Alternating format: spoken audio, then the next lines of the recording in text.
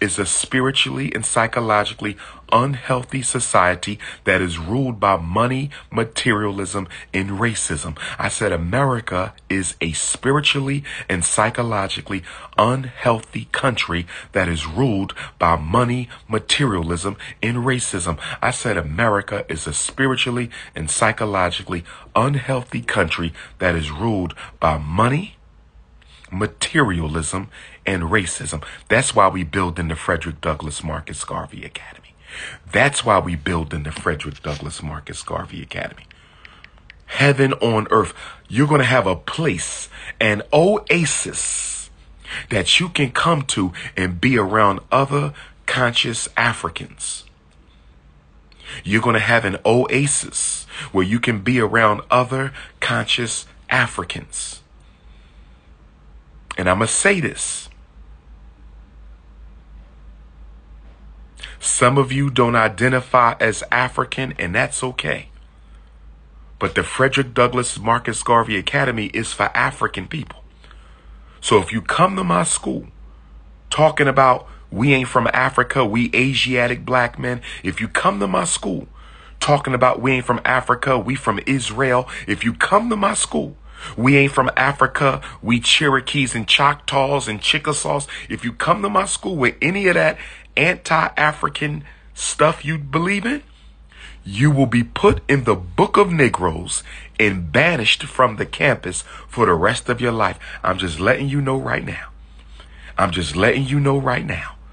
I'm just letting you know. If you come to my school with that anti-African talk, you will be banished from the school and put in the book of Negroes. Those of you who got a problem with mixed race Africans, those of you who have a problem with mixed race Africans, those of you who have a problem with Latina Africans, if you come to my school with your tribalistic, sectarianistic,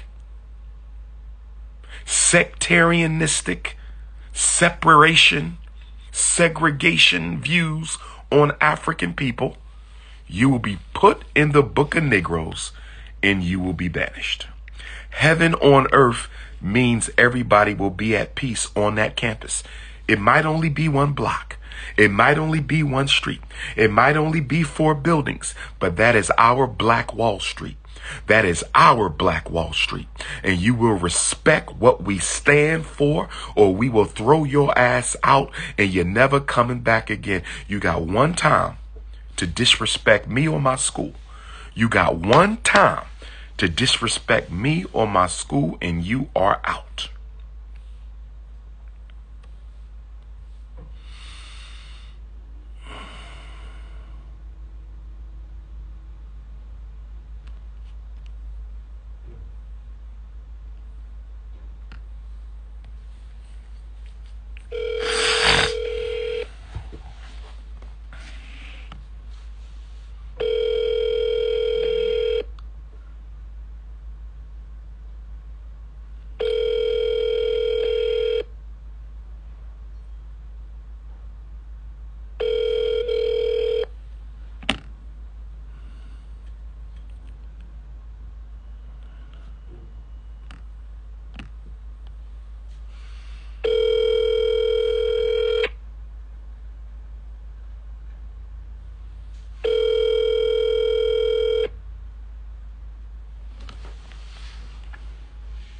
Hello.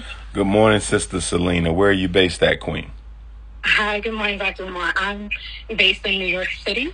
New York City. Go right ahead with your question, beautiful. Okay, I have a question regarding, I've been following you for almost a year, and I see your stance on ADHD. I have a daughter who has had issues since she was very young. I would say from about kindergarten. She's 20 years old now.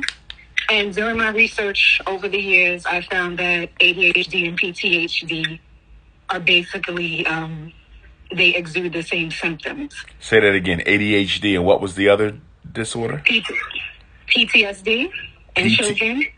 PTSD and ADHD? Yes, and children, they have the same symptoms. PTSD can have some ADHD type symptoms, but an ADHD person does not resemble a PTSD. PTSD is serious anxiety provoking disorder where the person experiences recurring experiences from their past and they can't delineate between the dream or the memory and reality. So PTSD is much, much, much, much more serious than ADHD. A PTSD person can have ADHD symptoms. I can see that. But if you're just ADHD, you don't have anything in common with a PTSD person. Well, I'm speaking on just some research that I've come across over the years, and in children specifically, I read and I even spoke to another provider about the symptoms being the same. But through the years, I've tried medications, different therapies to treat the ADHD, and there was no response. So I believe that her issue is PTSD. PTSD as a result of what, though? What would have been the traumatizing incident that would have triggered the PTSD? There was some inappropriate sexual encounter with her father, unfortunately, from a very young age. And, back then... And she's aware of it? Like, she has expressed memory of it? When she was younger, she did, but I would say a few years ago, she claims to not remember anything. And she'd rather not. She says she'd rather not remember it.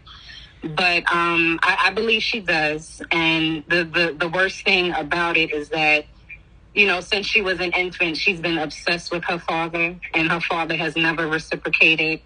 Around these allegations, she went to school and said something and had, conjured up a child, in an ACS case. And there was, a litigation for years with family court, ACS. Everything came back unfounded because she just stopped talking. But her behavior academically was on a decline, and she just wasn't progressing. So I would say about the 5th grade, I got her evaluated, and the report back, the initial report was depression. Okay, that 5th grade evaluation you got, that was clinical or school-based evaluation? School-based. Okay. School-based. Now, you mentioned depression. We don't diagnose depression in schools. Mm-hmm. So did she get an outside evaluation also? Because we can't give mental disorders in the school. Depression, ADHD, PTSD, those are mental disorders. They have to be diagnosed in a clinic or hospital or private practice. We can't do those in school. We're limited to the learning disabilities in the school setting. Yeah, I do understand that, but that's something that did come back as a result of the school psychologist evaluation. And another, it was her very first one. Another diagnosis was they found her to have a very high IQ. They found her to have superb memory and a learning disorder. The learning disorder was never diagnosed because I'm not sure why, but, over the years, she has never progressed. I had her in, counseling outside of school, as well as, what she got in school once she got the IEP. And she's really just she has not been on, she hasn't had a lot of progress for years. I'm going to fast forward to the last 4 years of high school, which she did not progress. And at that time, I was ready to give up. And the very next thing that I did before I gave up was I went for an impartial hearing where I was able to get her into a private school via the Board of Education. Question. Okay. Mm-hmm. That approved private school that you got, what is her disability for which she receives an IEP? What is the primary disability? Because I heard ADHD, I had PTSD, I had learning disorder. Now, when you say learning disorder, that's definitely diagnosed outside of school, because in school it's learning disability. But what's the primary disability for IEP purposes? As of right now, it's ADHD and depression. as of Okay. now. Mm-hmm. Okay. Because based on, okay, in that depression, what do you think? I think ADHD is the least of the concerns here. I think Yes. that's the least of the concerns here. What is the depression coming from? Like I said, from when she was an infant, she was really obsessed and just loved her father. And with all the traumatic experiences that she's had with her father, he's never been, he's never reciprocated. She just misses her father. She wants her father in her life. I believe if he was in her life in a positive and, way that... Why does she not have contact with him? He, from what I've learned about him from different, providers that I've spoken with about her, he's just a really harsh and mean person. He exhibits behaviors of narcissism. So he just treats her really bad. And she has given him chance over and over and over again. And being that she does have a history of suicidal ideation and a couple of attempts. And one of them was... She has attempted suicide? Yes, when she was a teenager. And that stemmed from what? One was an impulsive act. There was commotion going on around her, and she went and took... She was on an antidepressant at the time, and she just went and took the whole bottle and says, she figured things would be better if she wasn't here. Right, but what caused it, though? What was the incident for why she took the pills, why she was going to self-harm? What happened? What was the incident? It was just I won't say a fight. It was an argument in a house between my son and I on that particular incident. Okay, your son. How old is the brother? Right now, he's 4 years older than her. And she's how old right now? Right now, she's 20. Okay, and the brother doesn't have a history of touching his sister, correct? No, not at all. And what is the nature? How is their relationship? It's strained. Based on what? Just based on, I would say, just how they relate. With her being depressed for as long as she has been, there are certain aspects of living with someone who has major depressive disorder. Some things that even outside of major depression, just like her lack of consideration for, like with siblings. You ate all my, I had a bag of potato chips on the table and you ate them all. Just things like that. So it was a lot of that going on. And they, the last fight that they had was, had to do with something as menial as food. So, but it was a very heated thing. So, they haven't recovered, basically. Okay. Is your daughter getting therapy right now? She hasn't gotten therapy since 2020 because it's What? been extremely hard via my private insurance, private providers, even through the counseling services that she, is supposed to receive as a part of her IEP. I would say since 2020, I've contacted maybe close to 200 providers, private and through the school. And it's, either they're not taking new patients, they're not taking insurance, they're not, seeing children. It's just one excuse after the other. It's been a really difficult and uphill battle trying to get her into counseling. Okay, what city do you live in? I'm in New York City. Okay, you might want to check with the county mental health office because normally most cities offer some kind of low cost or free mental health service. Mm-hmm. So, because she needs a therapist. How old is she? She's 20 now, right? She's 20 now, and this, she's still in school because she has, legally the right to be there until about 21 within New York City. And she is just, trying to finish up not even trying to finish up the 11th grade, but it's been an uphill battle trying to get her just to complete. And, yesterday she said it to me for the first time in a long time, when I was asking her about, classes that she wants to take over this summer. And she says, I'm just trying to, I tried to explain to her the importance of at least having a diploma so that she can, if you don't want to go to college, at least, you want to be able to work somewhere where you want to work that requires minimum high school diplomas. So she, finally said to me, well, she didn't imagine herself even being here up until this point, and she doesn't know how long she's going to be here, basically living. So basically a high school diploma is not her focus right now. So there was a lot of ideation a few years ago. It stopped, and now it's, it's starting again. And I noticed the decline in her behavior. She's in bed all day, every day. She, kind of barely attends school. I got her an accommodation to attend virtually, and she barely does that. But I don't even know what to do at this point. I don't know, because I basically I've done it all, and to get her to finally to have shown some progress, and then hear her say this just yesterday. I don't know what to do. It's okay, Mama. To hear her say what yesterday? What did she say yesterday? That she don't even know if she's gonna be here. So why even, Okay. Does she have normal intelligence? Your daughter? Yes. Okay. Yes. And you said you're in New York, right? Yes.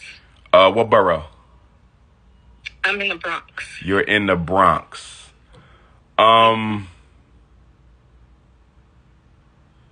I need to meet with you and your daughter. I'm going to be in Newark, New Jersey on Sunday, July the 14th. That's about 2 weeks. I might need y'all to come to Jersey, and we need to meet somewhere privately, the three of us, to talk about this, process this, and decide what we're going to do going forward. Do you drive? I do. Okay. I do. Talk to your daughter about that. Say Dr. Umar wants to meet with you and I when he comes to New Jersey on Sunday, July the 14th, so we can plot some kind of a plan forward. Okay. And once you talk to her, I want you to text me and let me know if we're definitely going to meet on the 14th. And we'll either meet before my event or after my event. Okay. Okay? All right. Don't forget. I won't. Okay, Queen. I got you. Thank you so much. No problem. Okay, now. All right.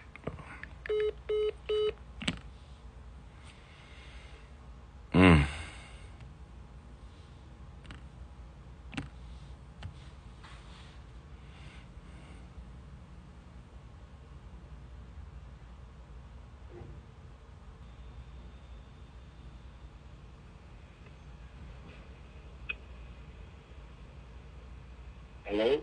Brother Ryan, this is Dr. Umar. Did you call? Did you have a question about a child?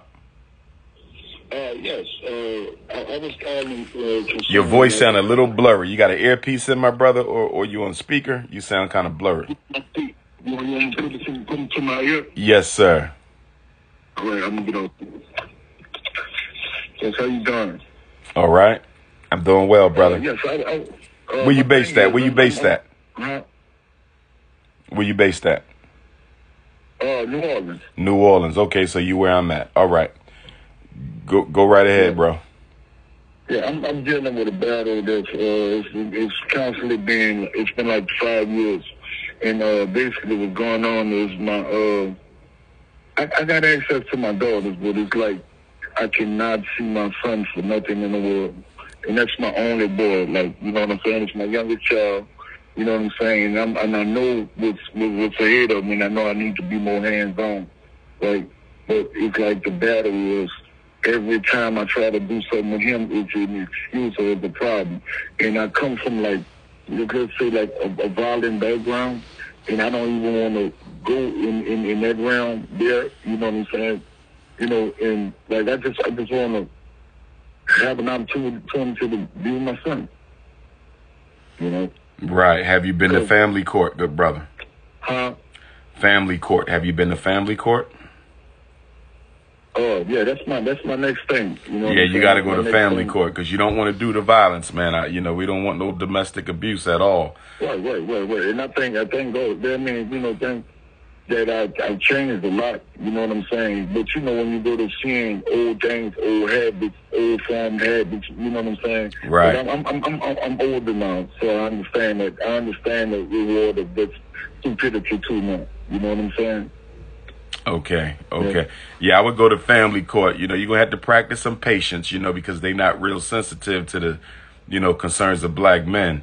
But, right. you know, I would go to family court, get my partial, you know, or my split custody, you know what I mean, right. and take it that way. That way it's out of her hands, right. you know. Now the court is responsible to enforce that. So I would definitely go to family court route, my brother. I would not do nothing else because, you know, we don't want anything else being done. You know, we don't want violence against the sisters, and that's also a felony. Right. You know, so yeah, I would go the legal route. I would go the legal route. Yeah, and that's confirmation because that's actually what I was going to do to get up. I was getting up this morning, and that's what I was going to do, put that in motion. Yes, so sir. I appreciate that, man. I appreciate, you know what I'm saying, verification. You know, it's not nothing else. No problem, brother. No problem. All right. All right, King. Be safe. All right.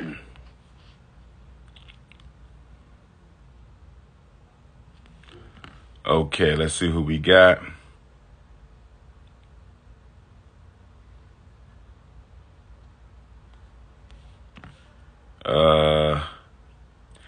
Thank you for being you. You're a great guy. Appreciate you. Okay. I think that's it, family. So in conclusion, for today's Black Parent Teleconference, I want to let everybody know the King Kong of Consciousness. I'm in New Orleans today. I have two meet and greets in Louisiana. We got two meet and greets in Louisiana. The first meet and greet is going to be in Gretna.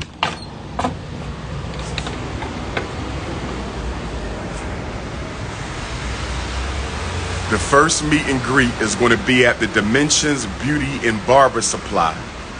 The first meet and greet is going to be at the Dimensions Beauty and Barber Supply from 4 until 6 in Gretna, Louisiana.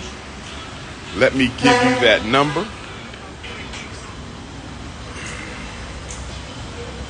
French Quarter. We in the French Quarter, family. Hold on. 1136 Franklin Avenue, Gretna, Louisiana. Today from 4 until 6. Black-owned beauty and barber supply. Black-owned beauty and barber supply. 1136 Franklin Avenue in Gretna, Louisiana. Today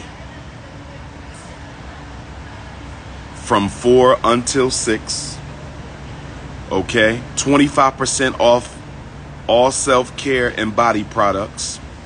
Text me for the flyer, 215-989-9858. Text me for the flyer, 215-989-9858. And then meet and greet networking party 7 until 9. Africa Love Store, 3110 Magazine Street. 3110 Magazine Street, Africa Love Store. You don't need to RSVP for either one. All you got to do is show up. Bring your black ass on out. No RSVP, no tickets, just show on up. Black-owned beauty and barber supply in Gretna, Louisiana, 46. Africa Love Store, 3110 Magazine Street, 7 until 9. Melanin drip. Melanin drip. The sun is out. Oh, yes. Oh, yes, the sun is out. Okay.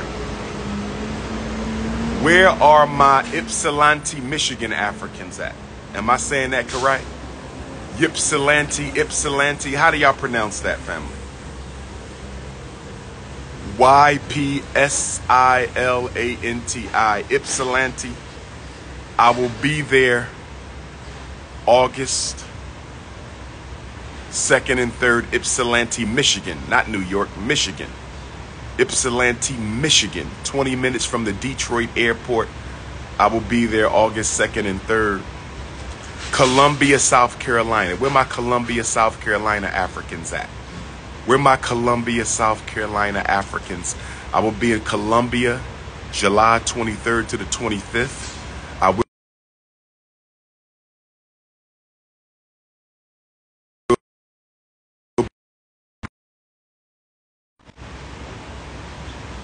Columbia, South Carolina, July 23rd to the 25th. Brendan Depper protest, August the 6th. Breakfast Club, July the 9th. I will be back at the Breakfast Club with DJ Envy and Charlemagne on July the 9th. Charlotte, North Carolina, September the 22nd. Oslo, Norway, in Sweden. Where my European Africans at? Where my European Africans at? Oslo.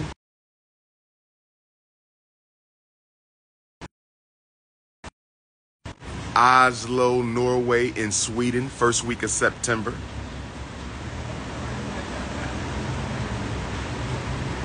We rolling, baby.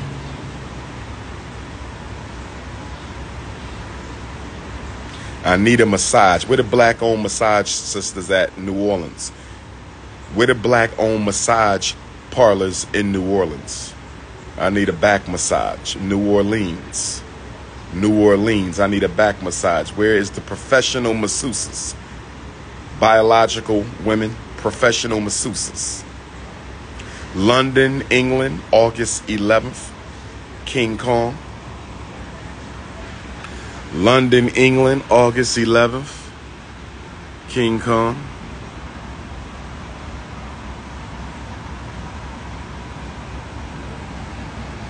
Hit the Cash App, $FDMG School. Hit the PayPal, paypal.me/FDMG Academy.